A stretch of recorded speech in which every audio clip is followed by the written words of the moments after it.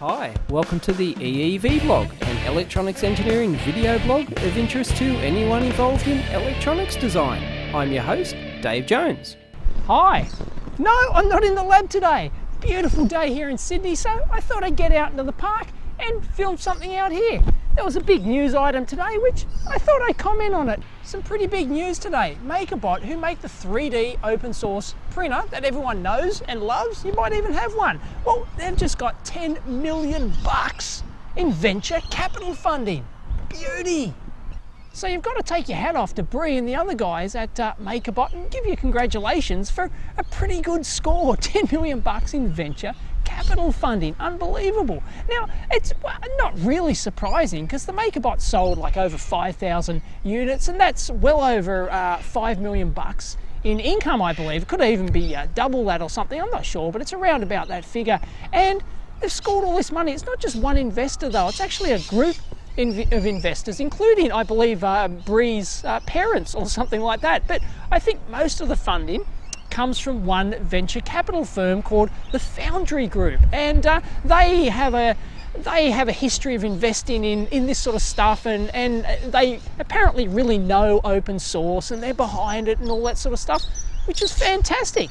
But now, somewhat unsurprisingly, the Foundry Group have actually tried to compare the 3D printing revolution to the early microcomputer hobby startup with the Altair and the Apple I kits and stuff like that. And they've also tried to compare it to the early days of the success of HP's LaserJet printer, which made really laser printing and personal printing, in this case 2D on paper, commercially viable with the LaserJet. But that was done much earlier with Xerox PARC, and not a bad comparison, I guess, but I don't necessarily totally agree with it, because the 3D printing industry is always going to be several orders of magnitude more niche than the than the early microcomputer industry and the boom of microcomputers. But I think it was still a brilliant move on their part to invest in Makerbot.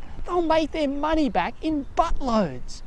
So what can we expect from this venture capital funding? Well, I think it's going to be a brilliant thing for Makerbot and for the industry, in general terms, that is.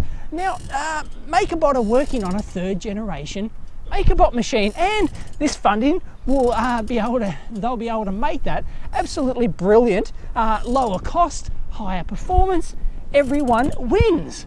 That'll be in the first year or so, maybe first 2 years, things like that. Things will go pretty much the same as they always have. You won't notice much difference, except better products at lower prices. But what will happen after that? Well, I think you'll see the death of the do-it-yourself unit. The kit will vanish. Why? Because real businesses and real corporations don't sell hobby kits. That's for kids and amateurs. Give me a break.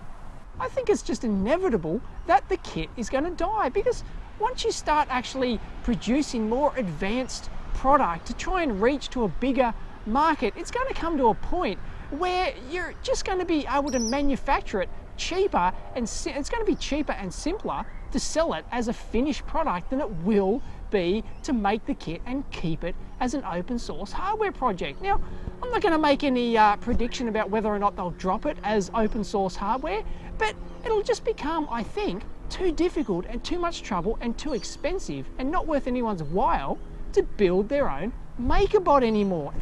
I think it's just inevitable. Now, I'm not saying that the players involved don't have their heart in the right place. I'm sure they do, but I think they'll find that eventually it's just not a viable model if you want to grow the business, and they have to grow this business because these venture capital firms are there for one reason and one reason only, is to make a return on their investment, and to do it reasonably quickly. And not only just make a return on their investment, they want to make a shitload, an absolute buttload of money in return for their investment. So if the Makerbot is now a $5 million in business, they want to turn that into a $50 million business, $100 million, even $500 million. They want to dominate the industry, and then it gets on to the end game. currently a Makerbot second generation kit sells for about $1,200 or so, and the fully assembled unit is about $2,500. Now, I think their goal will be to ultimately get a sub $1,000 3D printer fully assembled, and I think that'd be fantastic. Heck, I'd buy one, I'd jump at it. Maybe even $500. That'd be my goal if I was investing in something like this and trying to, trying to sort of jump on the early bandwagon of some 3D printing revolution. Once it hits that sub $1,000 market, $500 market, it almost becomes like a consumer toy, not just a niche engineering thing. But at that sort of money, you get every engineer on the planet buying one just to play with. It's just one of those no-brainer decisions once it gets to that point. And I think that will be their goal, because they'll want to increase margins and they'll want to increase their market share and stuff like that. And you can't really do that at $2,500. I don't think that makes a revolution. So just look at the numbers for this thing. If you're talking about turning this into, say, a $50 million business, for example, and you've got a $500 Makerbot, well, how many, fully assembled of course, how many do you have to make? Well, simple math, you've got to make and sell 100,000 of these things. And if you want to make it a $100 million business, 200,000, etc. You start talking serious volumes, and you're not going to get that with kits. So it's going to have to go fully assembled. And of course, you can't really start making these sort of volumes and meeting these price points without getting it made in China. So look out for the Chinese Makerbot movement. Drop shipped.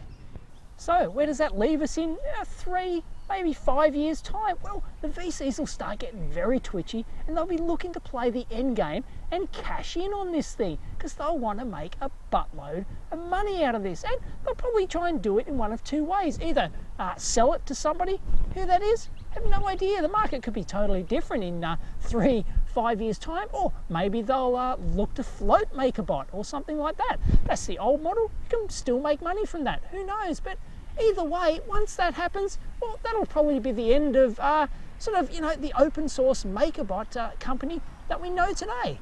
Not that there's anything wrong with that, I guess, but it's just a bit of a shame, really. Now, don't get me wrong, I don't think this is really a bad thing at all, and I think it's great for Makerbot and it's great for the industry. It's a huge score, and I think it's great that these VC companies are actually willing to back small companies like Makerbot and actually see these revolutions coming. It's fantastic. That's what VCs have always done, and that's what they'll continue to do, which is great. I just think, well, there's nothing unusual about it. That's really my only problem. Bit of a shame, really. I thought maybe that Makerbot might have chosen a different strategy and just gone on their own, just capitalizing on the money they've made. But they've decided to take venture capital funding. Best of luck to them. I have no problem at all. And I hope I can buy a cheap Makerbot soon. It'd be fantastic. Anyway, catch you next time.